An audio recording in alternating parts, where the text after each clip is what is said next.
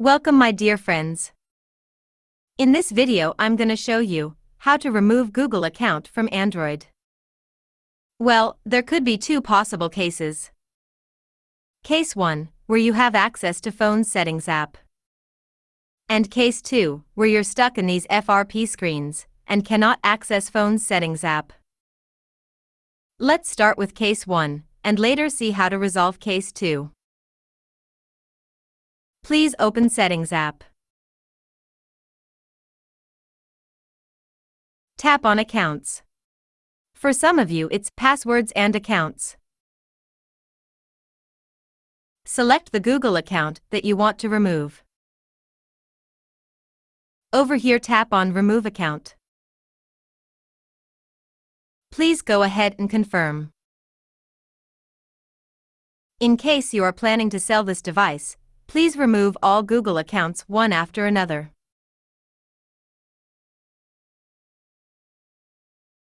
When you remove the last Google account from the device, it'll ask for this confirmation, which is basically the removal of FRP protection. You should go ahead and confirm this, only then the next user will be able to set up this device with his own Gmail account.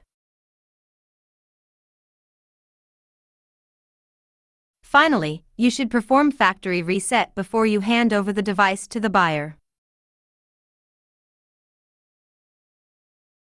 In many devices, doing factory reset using the Settings app will automatically remove the Google accounts from the device.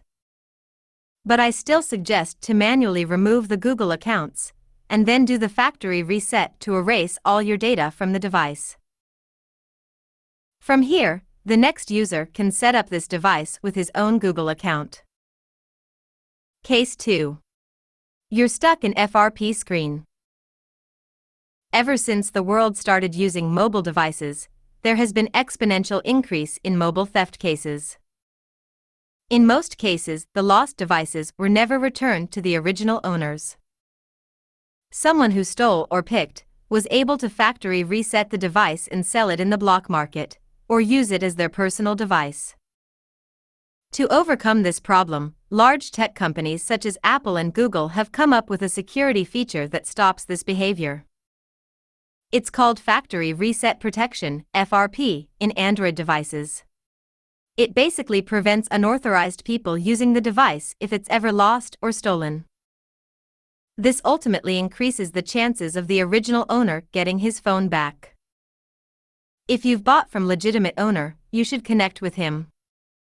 With his help, enter the Google account ID and password that was attached to this device previously. Complete the initial phone setups. Then follow the steps I've shown in the first part of this video. Post all these steps, you'll get a screen like this, which basically allows you to set up this device with your own Google account. If your seller could not help with Google account details, maybe he is not the legitimate owner. Please try to return the phone back to him and get your money back. I hope this clarifies you. If you've any questions, please add your comments below. Please like and subscribe if not done already. Thanks for watching.